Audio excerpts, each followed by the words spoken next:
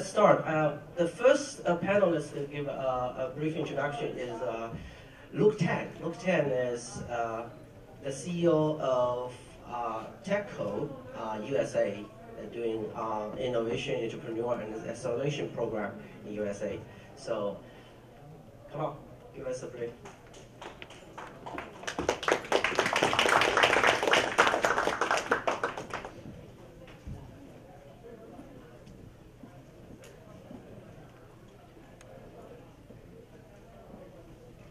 Thanks, Brandon. Great to be here. My topic today is a little bit different. It's toward convergence, AI, IoT, and blockchain. And this is something we started thinking about 2 years ago. For those of you who don't know, TechCode is a global accelerator program in 7 countries, 25 different cities. We are the first AI-themed accelerator in the US, started from 3 years ago. One thing that we help many of these AI startups to make their IoT devices smarter by using machine learning and AI techniques. One of the challenges we have encountered seems like an insurmountable barrier for these startups to be successful is the data availability problem. How can a startup get high quality data for them to train and improve their algorithms? And the world's data is either in the hands of a few big enterprises or they're in a data silo. Until last year, we met a few blockchain startups, very ambitious talents, and they come to us with a potential solution that seems to me like a very ideal solution for this problem.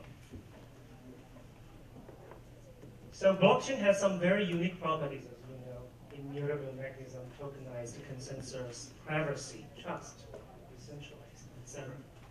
And with these properties, and you make the IoT devices more secure, the participants more incentivized to share the data and more trustworthy. And so think about it. You can build a marketplace to encourage open exchange of data across different machines and IoT devices, and to break down the data silos I just mentioned about. And you can also even do decentralized machine learning, and when the startups, when the device can upload their data and directly. So data is at the core of this convergence, and we describe them roughly in 3 different layers. One is the distribution layer that collects transport data. And then the second is processing layer, and that processes analyze data. And the third is blockchain, and that authenticates, secures, and transacts data. In IoT, we have seen billions of connections. We always talk about the big potential of IoT. One thing that's less discussed is how little of this data generated is actually utilized. One study by McKinsey shows it's about 1%. And that's because no real trust, no incentive, insecurity for sharing of this data. And at the processing layer, and AI is becoming a core part of any blockchain application, the apps. The smart contracts is used. It is used to automate transactions actions when you trigger some conditions. But now they are very simple, and they cannot handle the legal languages. Very naturally, you can use contextual deep learning natural language processing to improve that. Another pain point is these blockchain applications are easy to have loopholes to be attacked by hackers. And you can use reinforcement learning to simulate these attacks to improve that. And at the governance layer, blockchain provides promising system to authenticate, secure, and transact data. Particularly in transaction, the token, they have something called token economics, and to provide incentives for data sharing, to build communities, to encourage network effects. So these are the opportunities at each intersection. So if we look at in more detail, this page is based on looking from left to the right side, we see the data flow from the data collection, authentication, transportation, etc. You will see there are many different investment opportunities across the spectrum. I'm not going to detail that. This is one of the convergence example, and one of our portfolio startup called SkillChain that use IoT sensors to collect the data, and using AI for predictive procurement and manufacturing, and use blockchain to promote collaboration across the supply chain. So TechCode has helped many startups that focus on this area. We can look at context rate in the area of AR, PQC chain, personal data exchange, Drowsy of AI-based marketplace, and Creo Vision, the computer vision startup. So many of the startups are supported by big companies we work with. So the big companies work with our startups to gain access to the newest technologies and applications. And for startups, it's also unique that it's accelerated growth in these areas. And we have recently launched our accelerator program in AI and blockchain. And I would like to invite all of you to join us to build together the future of IoT economy. Thank you. Thank you, Luke. Very exciting. So I'm going to move to the next panelist, Jo. She is the COO of a autonomous drive company called AutoX. All right.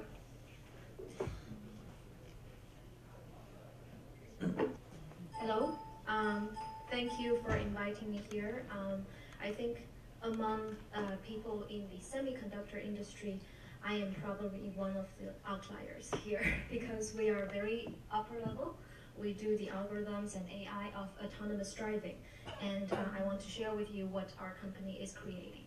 We want to democratize autonomy. And exactly what we mean by that is we want to make the world's first LBSS platform. That is location-based self-driving service platform.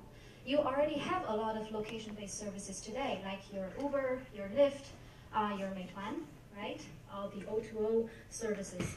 And we believe that it's like the computers of old times. It's bigger than this room. It benefits no one, okay? It's only benefiting the society when it's small, it's affordable, and it's in mass production. That's what we try to do at AutoX, to bring the self-driving car technology to everyone. And we have, our platform right now have 3 vehicles. The first one is a typical human-drove car. That's from Ford, that's a Lincoln. We call it Express. The second one is a Mini. It's smaller, it goes in the lower speed, and it's very benign, okay? The third one is what we call Max. That is of the size of a minivan, and I'll introduce each of those. This is the Express. When it's for a robo-taxi or ride-sharing, this is the look that we give it. But when it's for grocery delivery or delivering your food from restaurant, we paint it green so that you know things are kept fresh. Here is, we have been testing in California for a year and a half without any accidents so far. This is a video showing our testing. In the video, we're just constantly making left turns, which is supposed to be the most difficult in autonomous driving. We not only test in daytime, we also test at night vigorously. This is a joint testing with SAIC. For those who know them, SAIC is Shanghai Automotive. They are one of the largest OEMs in the whole world. Basically like the Ford of China. Okay, second vehicle is this Mini. It's a low-speed delivery cart. It's as wide as a human being. When it opens up, it's as big as your trunk. Okay, it goes in the lower speed, and this is the Mini in reality. It's cute as a button. We tested in US as well. And here is a test demo video that we want to share with you, and it shows how we design our systems, okay? there is an evil pedestrian that covered up the 16-beam LiDAR on top of the vehicle. So now he's our employee. So the car is driving only with the cameras right now at night. And it can deal with four-way stop signs. It can deal with bicyclists, pedestrians, all kinds of emergent road situations. Here is also our employee. We pay for their insurance. I test this car myself all the time. So even if I jump at a very close range and by law of physics you cannot stop, it still doesn't hurt. So this is the most benign autonomous driving product that we can think of. It's to show that our primary sensor are cameras. But we want to have multiple layers of redundancy. So if cameras fail, we fall back on LiDARs. If LiDAR fail, we also have ultrasonics and all the other sensors. But that's only redundancy on the perception level. You also need redundancy on the algorithms, meaning you never make a single decision based on a single algorithm. After that, you have redundancy on the computer. What if your computer crashed? And it happens a lot in Waymo's test driving. If you look at their test report, most of the human takeovers are because of a computer crash. So we have a secondary computer, a smaller one, that constantly monitor the main computer, send a signal asking, are you alive? Are you alive? Every few seconds, milliseconds. And if the main computer is dead, the watcher kicks in and take control to fully stop the vehicle. The last one is the Max. Max is, we're making it right now. We have a prototype that does not look as pretty as this one, but we're getting there. Okay. So these are the three vehicles. In general, we want to do robot as a service. We also do the HD 3D mapping by ourselves. And we provide a smart scheduling, and that is working towards the goal of a smart city. And from now on, it's more technical. We have a lot of inventions in-house at AutoX, but we want to emphasize on 4 of them. The first one is camera-first perception. What we mean by camera-first, like I mentioned, camera is the first primary sensor for our system. The reason why we choose that, we also do sensor fusion. It's not camera only, it's camera first. The reason why we do that is, one, we want this technology to be affordable, okay? So when it comes to mass production, cameras are the cheapest and also most reliable. And we also care about resolution. The highest resolution LiDAR has only 128 points currently that is available in the market. So when a pedestrian is 50 meters away, you only see a few dots on the pedestrian body. You don't know what you're looking at. We believe to have a safe autonomous driving system, the cameras has to be fully exploited. And here we're doing a comparison. The left 3, the blue one is a depth map from cameras that we built. The red one is the 3D point cloud that we built from cameras. We're comparing against 16-beam LiDAR from Velodyne and also a flash LiDAR that cannot even see the trees behind. Okay, so the camera 3D point cloud are the highest resolution and can see the furthest. We also do a lot of side views with cameras because of the Tesla incident, because Tesla only can recognize cars from the front and back. They don't see other angles. This is driving in downtown San Francisco, is to show you that when you are driving in an urban scenario, there are so many things. Okay, using LiDAR, you don't have enough resolution to achieve level 4 or level 5 full autonomy. Thank you. We also do large-scale HD 3D mapping. That is a #1 question when you want to scale up. Right now, a lot of autonomous driving companies can do mapping, but they only do a small loop because they don't have this capability. We do it with our fused sensor rack. On the top, it's a LiDAR. It's a 40-beam LiDAR. For those who are familiar with who produced 40-beam LiDAR, you probably already know who that is. And then we have surrounding cameras, 8 of them. Those are fused together, and this is the map that we built. The points are from LiDAR points. The color are from cameras.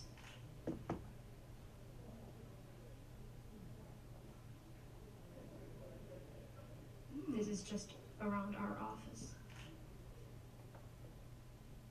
Okay. We also built our own 3D simulator, which I know only a few companies in the world have this to fully test their autonomous driving system. We not only visualize what it looks like for the system, we also mimic the LiDAR scan as well as the whole HD 3D map, so that our entire autonomous driving system is tested in simulation. From what I know, Waymo only have a 2D simulator. Therefore, they are not testing their whole system in the simulation. Okay, this is the maps from the simulator. Okay, the last one we want to emphasize is we do hardware and software integration. You guys are the hardware people. You know how important this is. We do our own integrated design. We do PCB boarding, and we also do the drive-by-wire because we think that's one of the important things for safety. This is just me taking videos. This is our team. It's a little bit old. We have around 80 people now, going to be 100 very soon. We are 10 minutes away from this location. All right, and that's it. Thank you. Okay, Jim. You see that difference? The software guy's PPT is way better. All right, so our next panelist is Chris. Chris is a veteran in computing, and he's going to present this new architecture for AI. Thank you. So, Computing is a semiconductor and systems company, and now an IP company. We're headquartered in California, here in Campbell. We are building systems for accelerating the inferencing and training of AI neural networks using a data flow technology that we have developed. Okay, so today's hardware systems for machine learning, GPUs and FPGAs were originally designed for other applications. For example, GPUs were designed for graphics acceleration, and FPGAs were designed for RTL emulation. But with the massive increase in AI and deployment of AI, there is a call for a new set of architectures, and there are a number of startups, including Wave Computing, that are proposing new architectures. Ours is based on data flow computing. Machine learning training requires massive data sets. It's a very complex process for training and tuning and doing hyperparameter tuning of neural networks. It takes time. The people that do it cost a lot of money, so we actually want systems that can train neural networks very quickly. And training systems can actually take days or even weeks. So there's this need for massive compute acceleration. And we claim that deep learning is actually a data flow operation. So the flow in TensorFlow, for example, is data flow. And we believe that data flow applications are best executed on a data flow computer. And that is what we have designed. So we're revolutionizing the performance and efficiency of deep learning systems. We've created the industry's first AI-native data flow system. We've started shipping that to our early access customers just this month. Our beta releases will be shipping in a couple of months' time, and we will be doing a general release of our systems products towards the end of this year. We're packing about 10 to 20 times the performance of current CPU, GPU type systems in this system. And going forward, we actually believe that AI is going to move to the edge, not only for inferencing, but also for training. And we have recently announced that we've acquired MIPS Technologies. MIPS is a leading CPU provider of processors for edge applications, and we are now building with them a roadmap which we will be announcing over the next couple of months for AI-infused solutions with a single architecture, both hardware and software, supporting real-time AI with low latency, low batch size inferencing, and also it will be reconfigurable. So everything that we are doing is using a reconfigurable architecture, primarily because the algorithms are changing every month. And there's new innovation coming out of companies and PhD students and so forth, and so I'm noticing that it takes Whereas it used to take 10 years to get an algorithm from say, ICCV into deployment, we now actually need that into the range of a few months. And so reconfigurable computing is the approach that we're using for this. And we are working from edge to the data center. We've developed a chip. It's over the last 3 years. It's an AI native processor specifically for deep learning. It contains 16,000 processors with 8,000 arithmetic units. It runs at 6 gigahertz. It's in a 16 FinFET technology. It delivers about 10 to 20 times the performance of GPUs, specifically for low latency type applications. And when we put it into a system, you don't need a CPU. So it runs completely autonomously without the CPU. And that's what actually gives us our big performance advantage, because we're not basing this on heterogeneous architecture when we build a system. The top left there is our first system. It's a system that goes into enterprise systems, and then we're following that up with data center systems. And as I mentioned, we'll be putting out a roadmap of edge-based solutions. That's all.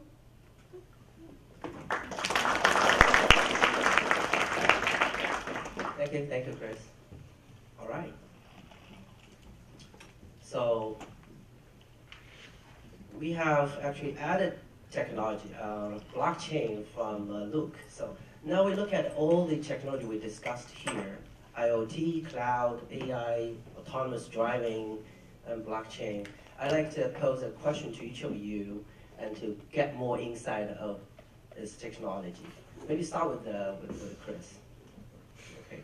So I think the semiconductor have a lot of new disruptors, the Amazons and Googles and Alibabas and coming. And how is these companies going to drive the direction of semiconductor, particularly in the AI? Well, only 5 years ago, the semiconductor industry was in a bit of a slump in terms of innovation and funding for innovation, in my opinion. It was very difficult to actually get companies and semiconductor companies funded. I actually believe that it's AI that has actually brought the industry out of that slump and is actually driving the growth going forward. And a lot of the plenary talks are really sort of pointing in that direction. And so I see that that's where the drive is coming from, the deployment of AI-based systems, not only in the cloud, but also in the edge of network type systems like ADAS systems. All right, so you're all in AI. All in AI. All right. So the second question is to Naveen. I think your presentation shows something that really resonated very well to me, because as an EA guy, I look at the growth is how many people, how many seats, how many designers are out there doing the designs. So with all the new technology we talk about, the design activities so far is still very limited to like 4, 5, maybe 6 regions of the world. What's your view in terms of making more people jump in as a designer? I think when there is a success out there, we should try to copy it. I believe software systems have shown us how they have gone from 10,000 people, 100,000 people to several million people now in that industry. So I think we should shamelessly copy their success model. The way they have done that is that they have invested in building these vertical stacks and reduced the complexity of designing a minimum viable product. I think we have to do the same thing. So somehow, based on open source or free IP or free other components of the system, we have to get to a point where people can build a minimum viable product with very little expertise and having a narrow expertise in 1 or 2 areas without having an expertise in 14, 15 areas. 1, 2. Such kind of chips should be doable at high school level. Just like software is doable at a high school level. So for example, Sci-Fi, Western Digital, and a couple of other companies have gone together, and we are actually done some hackathons at high schools where people are using our system to build some inference engine, very simple kind of thing. Get them interested in AI, get them interested in hardware design, and I think that's the right age. So I think Sammy is working very hard on that. I think GSA should work on that. All of us should really work to really reach out to the youth, give them something they can do. But it shouldn't be that you have to need 5 PhDs before you can start doing your chip. That is ridiculous. And this is the reason why we are left with whatever people we are left with, right? And if that is the way, it's not very welcoming. So my opinion, very simple. Let's make it simple. Simple chip, limited chip. You're not going to do the most incredible chip, but just something, start, and then you can build on top of that and start here. This would be my opinion. Okay, thank you, Naveen. We are looking for the new ecosystem established over years. Next year? What's the timeline? Well, we have already announced that our solution is available to all high schools and universities available worldwide. From the deployment point of view, we think that by Q1 of next year, this is something we will announce what is called general availability. So Q1 next year. All right. So I'd just like to add to that, for those PhDs that do design chips that don't need to be a part of this, we really want you to come and work for us. we really need some good PhDs working in AI silicon. All right. Okay, my next question is to Craig. I think that we've seen a lot of consolidation in semiconductors, right? The number of companies getting less, even though some of them gets bigger. And with all the traditional semiconductor number reducing and the new disruptors, Amazon like, coming into business as vertically integrated, what do you see the whole train moving forward? Yeah, I think Chris was actually alluding to this a little bit in that it was a little bit of doom and gloom for semis for a while there. The feeling was that there were going to be 4 or 5 large companies and no one else was going to be in the business. But I think what happened is AI and some of these other things could even be subcomponents of blockchain, like the Bitcoin mining and such. There became specialized applications that run fastest and best at the silicon level, and it reinvigorated interest in doing silicon level optimization. And so I think that renewed interest in chips has helped their draw more dollars into semi-design in the last 3 or 4 years. And then with these very large companies, the likes of Amazon and others, have decided that they need to be in the chip business. And so they've vertically integrated, and they have begun to do their own chips, which means they need expertise that they didn't previously have, but they themselves are driving some of those designs. So from a design perspective, I think there's actually been a lot more activity than anyone anticipated 5 years ago. Can I add something? Sure. So I actually predict a very bright future for EDA, and the reason for that, I think with the bold move that Cadence and others are moving in the cloud, what will that happen is that it's once the whole design moves to the cloud, you're no longer stuck to the geographical locality of the design itself. And so it would be possible, and I keep on talking about these 2 guys sitting in a village in Brazil doing a chip. So okay, once they start doing it, then I'll be successful. But I think we have to reach out to these people who are all over the world, have ideas, and be able to do these chips and systems, but physically right now they cannot do anything about it. I think cloud is going to, in my view, multiply the revenue of EDA and IP companies by a big number, because the design will open up, which in my view was, in the last 30 years, was stuck into these 5 regions of the world. Thank you, Naveen. I think that is... Yeah, just want to make a quick comment. I was in the EDA industry for many years. I always thought the business model for EDA is very elegant. You have no inventory, you have no a big supply chain, right? And this margin is tremendous, right? It's more than 90% gross margin. So I do think that the future, right, for IC design is changing. I believe that the VCAD, Greg talked about VCAD. I was part of that, when I was at Cadence before. And now I do see the cloud computing or the cloud enabled or the AI enabled, this putting EDA software on the cloud will provide the access of design capability to many, many people, right? And that will be very powerful, right? So we'll see how it works. I think the jury is still out. So as Naveed's revolutionary idea of putting the design capability to many people who cannot afford, the design, right? Cannot do a big design or doesn't have the knowledge of, doing electronic design, right? So this is very interesting times. This is a very interesting times, especially for the 1,600 of fabless companies in China. How do they access, the design tools, the IPs, right, to make the company successful? So I do think this is very interesting. Just want to make a comment. So the things that I talked about is not the future. We are doing it today. Last month in our company, we taped out 4 chips on the same day, just to prove the point that we can tape out 4 complex chips on the same day. And none of the chips were by us, by 4 of our customers. Okay? So I just want to make the point that it seems like it is far away and things like that. But right now we are not doing general release. It is beta release to our certain customers. But we just want to make sure that, in any tape out company, I've done around 320, 25 tape outs in my life. I have never done more than 1 tape out ever in a single week. It's very scary.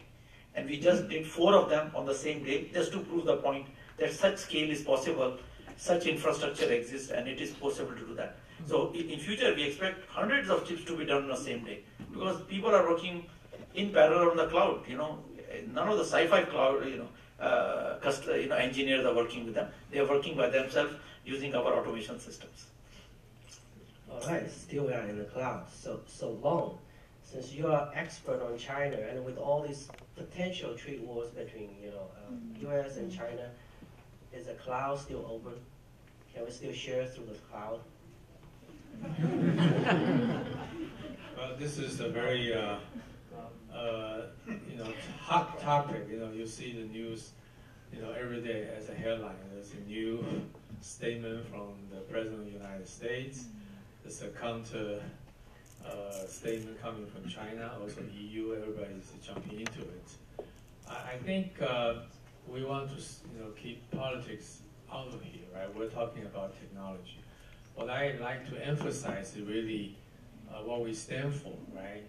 The free trade, and I believe globalization is a trend. Any country or any region try to, just do things within their region and block out the other regions. I don't think it's not going to work, right? And also, I believe in the open market, right? And this is where we are. For example, I talk in my speech.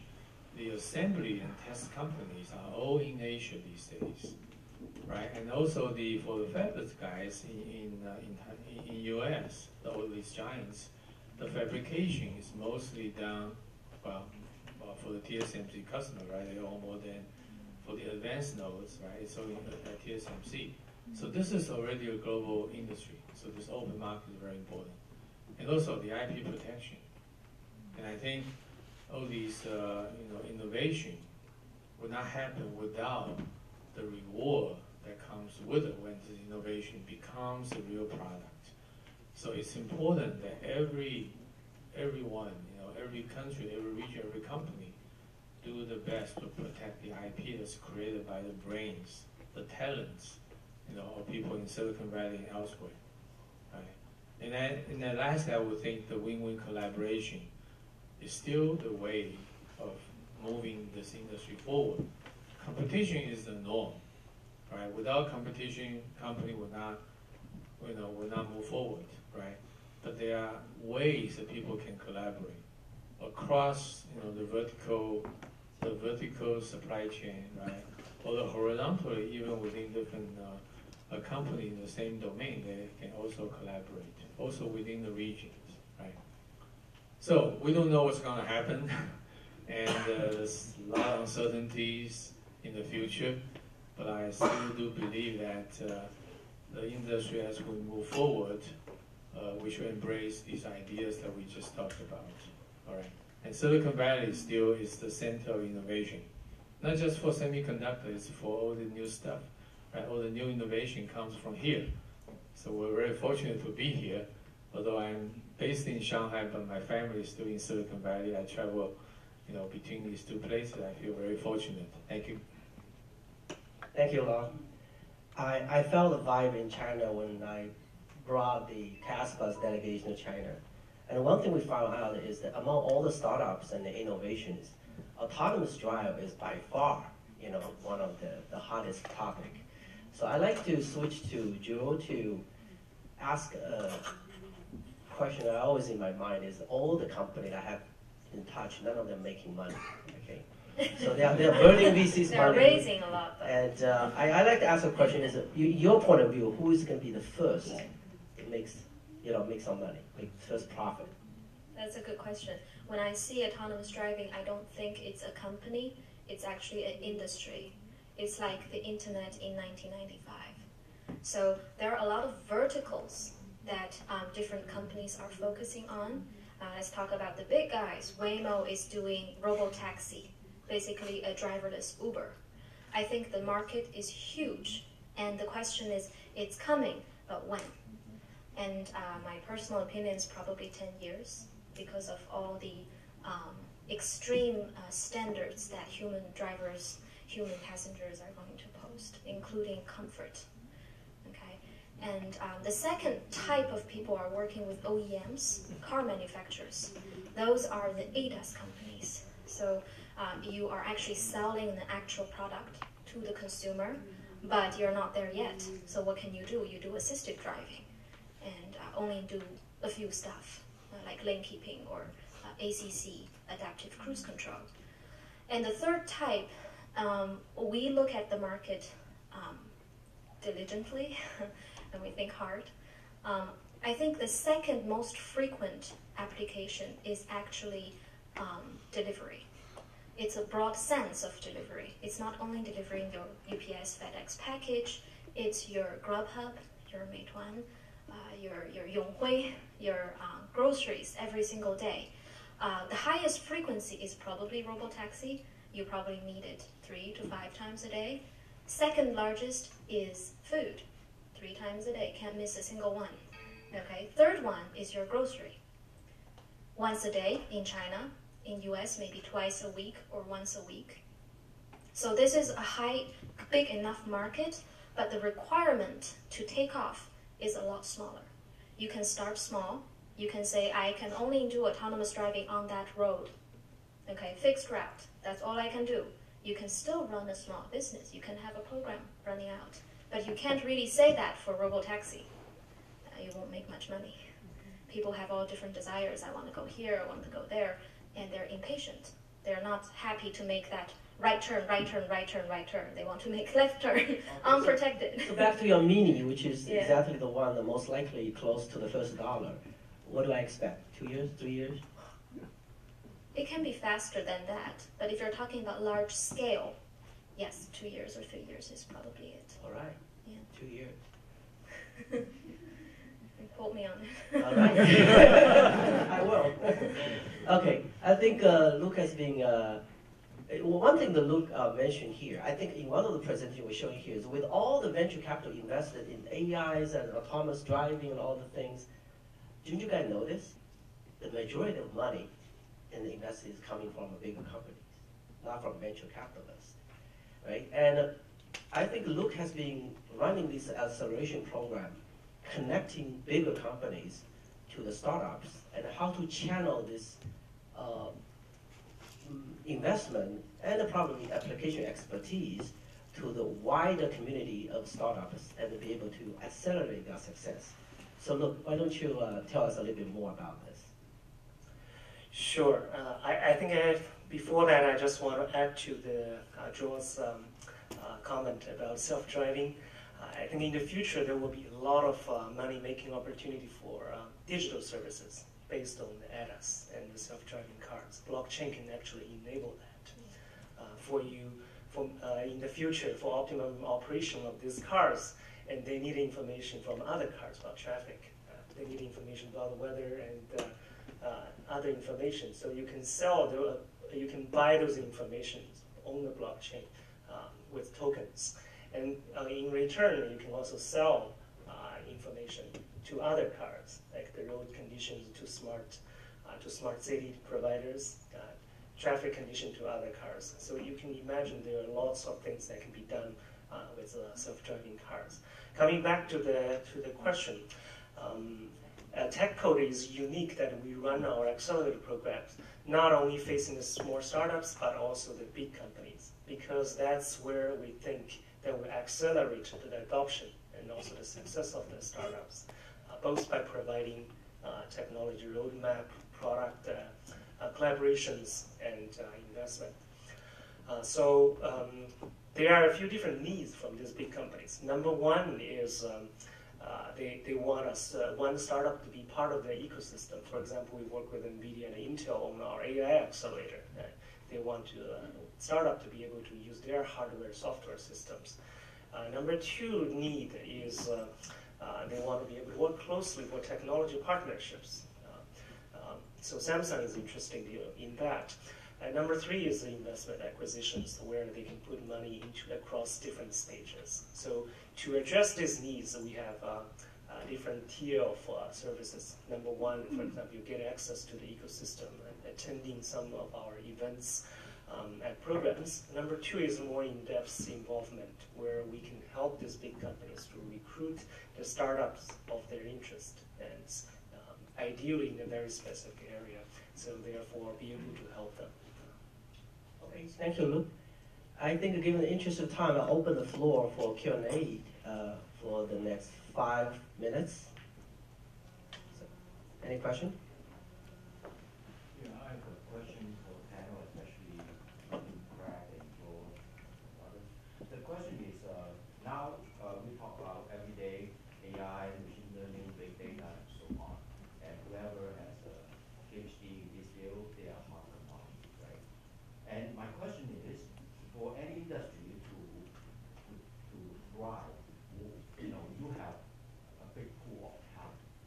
And number one, you have so few PhD already, and also this is a very new and changing field, right? So the question is, in your opinion, how can the AI in this field, the new field, pick up? And also, there are so many other variables, like even for the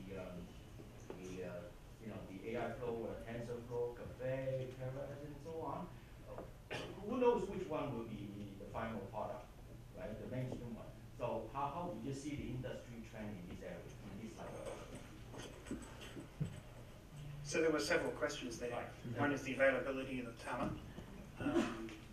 And I mean, indeed, in China, there is a massive growth in this area. And I think that China's certainly leading in the creation of talent for this space. And we're working with some large Chinese companies, particularly in this area. And I think that initially, yeah, it's the field of the people that have the new PhDs in this area, and they walk around like rock stars at AI conferences. And I think it's actually fantastic. It's all us old people sitting around building chips, but it's certainly just thrilling. Going forward, though, I guess the second part of your question was about the frameworks, these things, TensorFlow and Keras and all that. Exactly, and related to that, yep. If you look at the ICT industry, right? Yep. Because we simplify it, make it like very long. You don't have to know all the details, right? All you have to do just know how to, you have logic design and so on, architecture, and you can use it. Well, I think, look, I know this is a semiconductor forum, but I would argue that lots of people think that's the problem. There's when you think of the number of people that can program Verilog compared to the number of people that program Java, Python, C, these things, that's actually the market that you want to go for. And as Naveed's saying, you want to get those people designing chips and innovating into silicon very quickly, and that's a great opportunity. I think that in AI, sure, there is these machine workflows, You have MixNet from Amazon, you have TensorFlow, you have Keras, you have CNTK, you have Caffe, and all of those.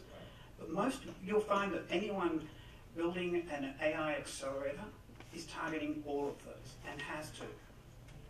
Absolutely has to. Yes, you have to support all of those. You can't just select one and do your own thing. That didn't really work that well for Nirvana. If you don't have time or enough engineers to focus on all of them, I would say go with TensorFlow. Because it needs a large enough community to support this. It also needs a lot of solid engineering to keep fixing the bugs. It was not free. So go with Google. But remember, Google actually has a platform on top of TensorFlow called Keras, which is a much easier to use. It's an API for TensorFlow, and it's actually quite straightforward to use. And we, with a lot of our customers that are new to AI, we actually find that working with them on Keras and these types of platforms is actually makes it a lot easier for them. So it's a lower barrier to entry. You don't need I brought up the very long is, do you see any possibility to encapsulate the difficult part of the abstract so that you don't need a PhD to get into the AI, machine learning, ML? Is that possible? You don't need a PhD to get into the AI space. You can go to Stanford now and do a summer course on TensorFlow, and it's filled with high school students. All right, thank you. Any other questions on the floor? Yeah. Yeah, go ahead. Designing the chip. Oh, sorry. Hopefully, we'll maintain that. I'm not going to ask questions on designing chips. I'm interested in opinion, especially from Dr. Joel Lee, about taxi drones or delivery drones. Because, I mean, that's from my point of view, of course, limited understanding about autonomy. That's also yet another manifestation of autonomy. Does your industry, which is, I mean, driverless cars, have any perspectives about this delivery drones? And a lot of big brand names have already explored that, and I've seen one taxi drone being demoed, but that's besides the point. Yeah, good question. I think JD, Jingdong is doing that. Also, Shunfeng and Amazon are all doing that. I think for urban scenario, drones are not possible. There are many wires over our head. There are birds. They're flying at very high speed. If they crash with your drone and that heavy stuff fall on any of our head, we're dead. I would not vote for drones to fly over my head if I have the right to. But it's great in suburban and military areas. I think China is using them. You can use them on Tibet Air. There's no residents whatsoever. There's only sheep there. So yeah, that's a good application. It will be there. It's just different application. Thank you.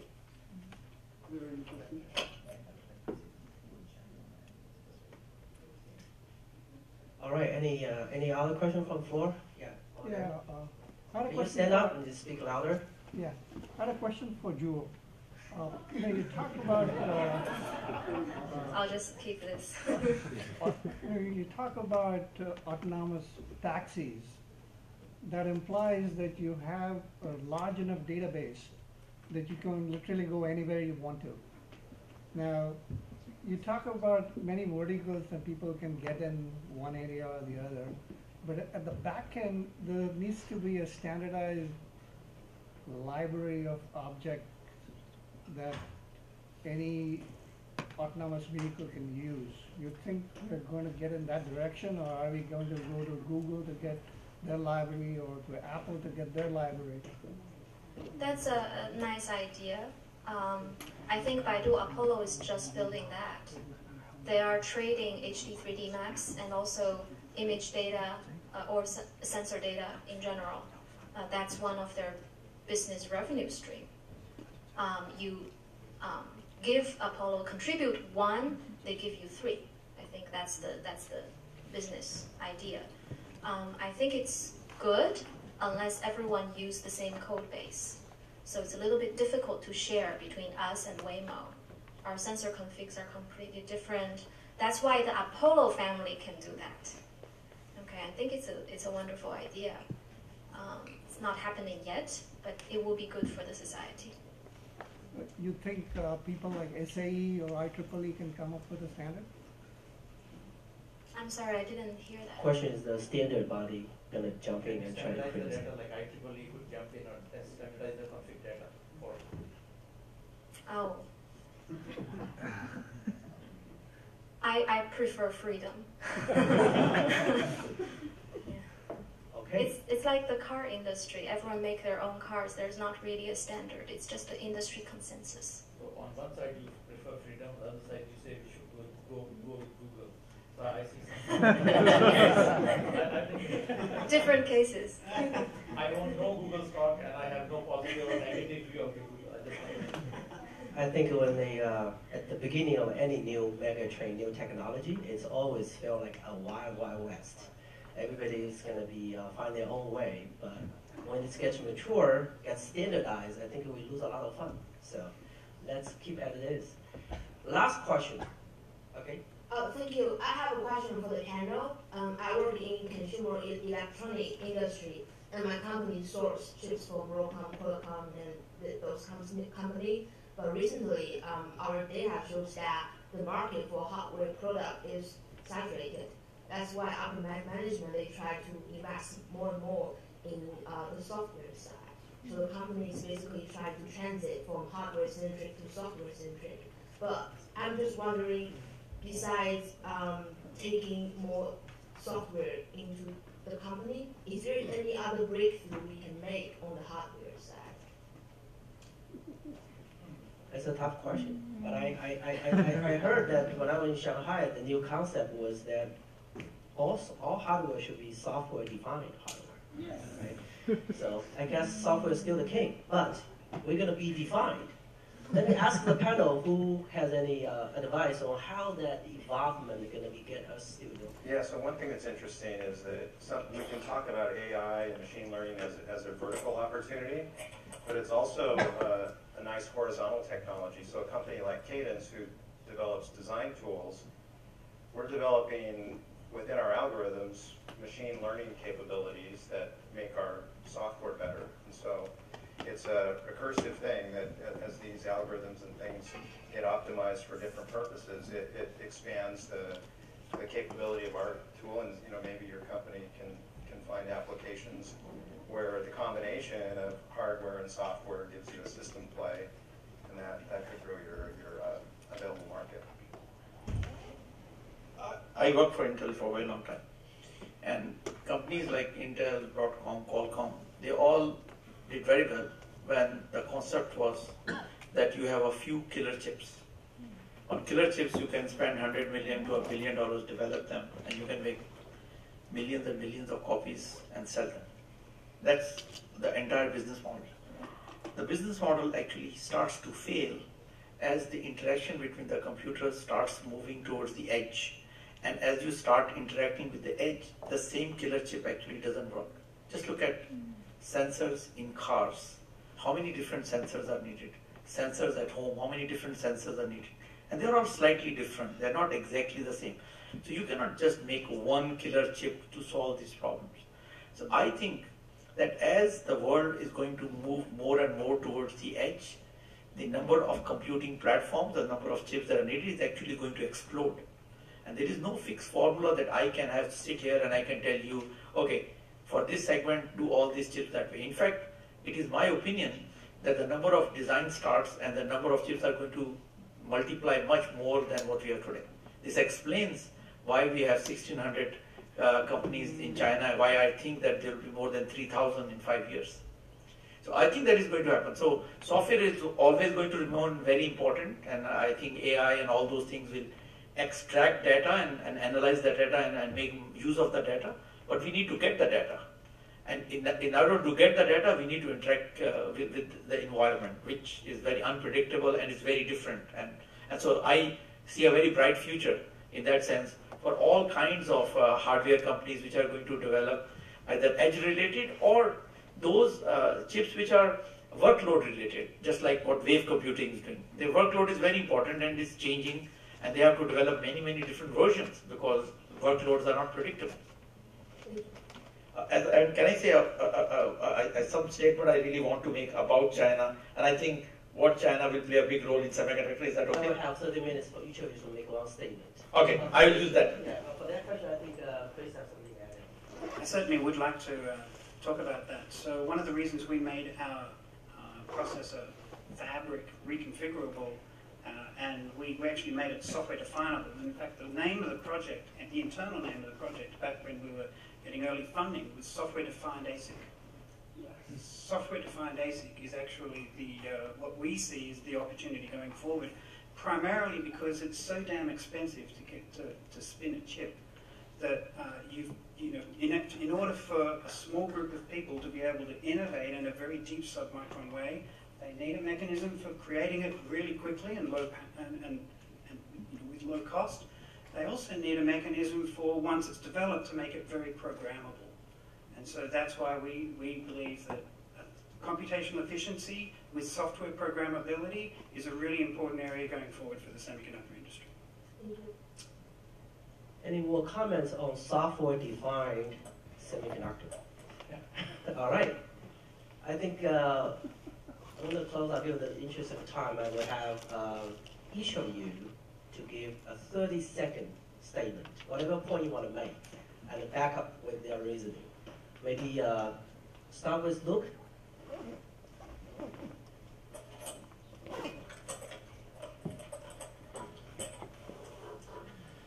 I will just emphasize the title of my talk. The future is the convergence of IoT, AI, and blockchain, and includes the ADAS, obviously. I think autonomous driving is coming, and there are 6.3 million cars produced every year in US and 80 million in total globally. And that's a big market. Right now, we need the semiconductor industry to work together with us. We really need you. So for me, it's this is my first CASPA meeting, and it's been a real joy to be here and to meet people. And this is a thrilling environment and a thrilling and innovative group of people. So I would like to attend more of these. Very much. It's been very fun. I would shamelessly like to plug, if there are people out there that have looked at the architecture of the GPU and think they can do better, please contact me.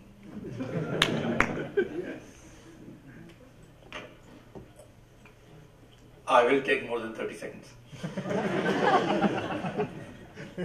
So I wanted to say something which is very relevant to this crowd here.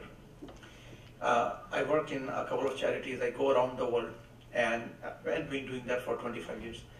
But you know what? You used to go to poor countries, and you used to see a lot of young kids, little kids, running around with no clothes, no shoes. And that was very common. But if you go to some of the poorest countries around the world today, that doesn't happen anymore. Those poor people have clothes, have shoes. And you know why they have clothes and shoes?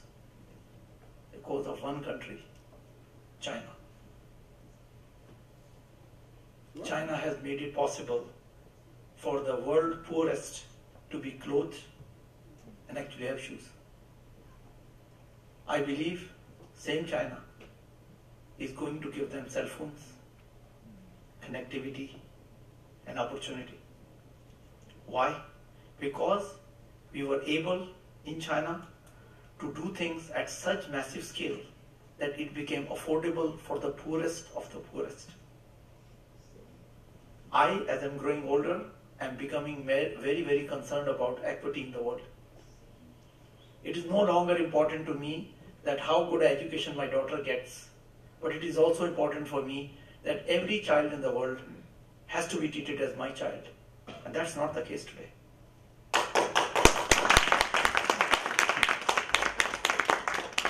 I think that while many other countries progressed, they did well for their, and China did too. But in doing so, China did a lot of good to the world. I think China is going to do a lot good to the other 1-2 billion people that is working on World Belt One Road project.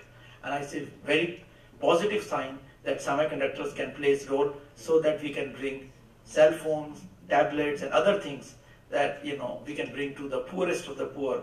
And whatever role I or my company or anybody I can influence can do, I'll do my till I die. I would like to do that. Thank you very much. Thank you, Larry.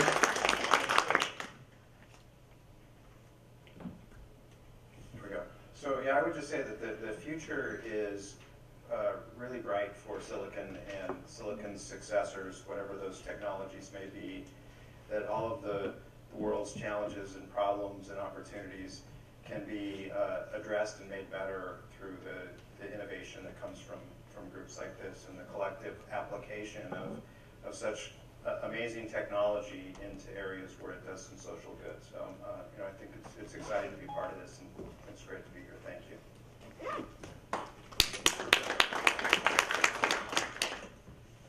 I'd like to first of all echo what Ravi just said about China. I think this is true that with the progress that China has made in the last let's say 30 years, it has made everything available or accessible to many poor countries. So we hope this will continue. What I mean is this globalization, right? This collaboration between different regions. So I think this is a better model than trying to just do things in your own regions or try to block people out. Also, I believe the theme is semiconductor, as we've seen all these panelists and in my talk as well. Whether you're in hardware, you're in software, or you're in semiconductor, right? There's a future. But especially people who are already in semiconductor, right? This is a very exciting time. This is a very interesting time. The future is bright, right? The industry still continues to grow. There's lots of opportunities. And you see Chris, trying to recruit people, right? Right here, right? So there's a shortage of talent. So that means you are in the right industry, right? So if you're in the hardware business, you want to try to do software. I do think you should think about your management. Where's your core competency, right? If you do well in hardware, there's a future, right? If you think software is the way to go, you better think about all these other people doing software. How do you compete with them, right? So that's just my key message. Also, finally, I want to say thank you to Brandon and the whole CASPA, our moderator, Connie, and also Richard is the guy who organized this whole event. Maybe you should say that. But anyway, this is a great collaboration between CASPA and SEMI. I really appreciate this opportunity. Thank you. Thank you very much. Thank you.